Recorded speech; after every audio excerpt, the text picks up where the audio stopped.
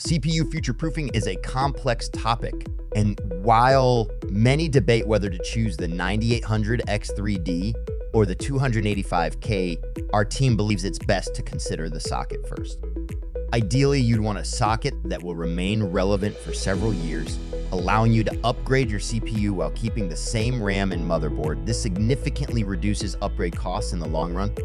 For example, AMD's AM4 socket was launched back in 2017 and is still highly relevant today. In fact, I'm currently using an AM4 setup with a 5700 X3D, and it's unlikely to bottleneck even the most powerful GPUs when gaming in 4K. However, if you're looking to future-proof your system, AM5 is the better choice since the 5700 X3D marks the end of the AM4 lineup. AMD will not be producing any new AM4 CPUs. In contrast, AM5 will be supported until at least 2026. On the Intel side, the LGA1851 socket was introduced in October 2024, but its long-term viability remains uncertain. As a gamer, I personally prefer AMD and will likely skip AM5 altogether.